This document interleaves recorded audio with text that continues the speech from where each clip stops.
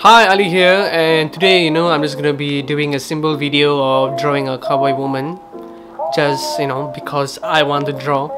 And, recently I've realized that I can just draw about anything, and if it happens to be, and I get some views so that I can get monetized, right, then, yeah, I shouldn't have to really worry. I don't know why, but most of the time, right, I got this kind of anxiety issue where I'm anxious about the future and what the future holds for me. So for example, right, I want to be an illustrator, or more specifically a graphic novelist, but I don't really know how to get like the comic book templates, and I don't have the money to make the comic book templates. I mean, there's several and I'm going to try it out, but I think there was a point where I just freaked out and I was like panicking for no reason.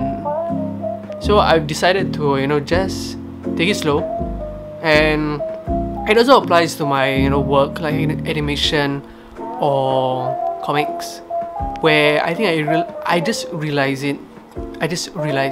today that I want everything to be as perfect as it can be. But I was just watching this episode of Primal, which is directed by Gandhi Tatakovsky, or created by Gandhi Tatakovsky, yes. And as I watched the animation, I realized that the animation people, the subjects in the frame were not that perfect. They were not really drawn that perfect, and they also didn't move that perfect. And I realized that if a great animator like Gandhi Tatakovsky can make this type of show, and this show can get popular, I should just chill about my art and just do the best that I can. And I don't think anyone can go and achieve that perfect art. I think it's a myth that any art is perfect. I guess art is a form of self-expression, and if it appeals to someone, then it's good. But the thing is, about art is so broad. There's so much art that can apply or that can be liked by people who have different tastes. Yeah.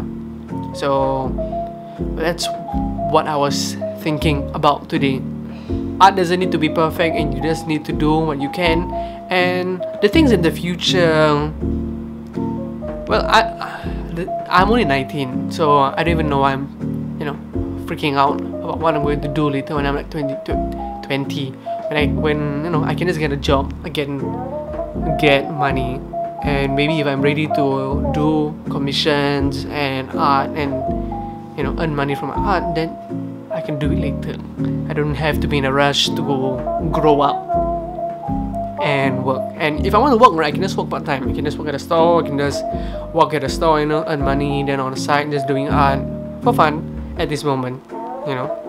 Just doing the art that is me. It doesn't like.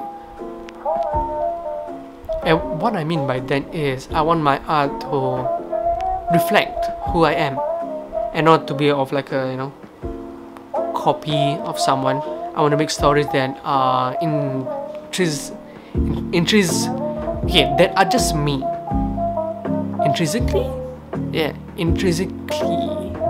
me. I think that's the term. Yeah. So but I don't really have much to say, and I just hope that you enjoy this painting of a cowboy woman among the fog. Yeah. Just enjoy it. Maybe you might learn something new from my art or what. But I just posted this because, well, I want to see my own progress.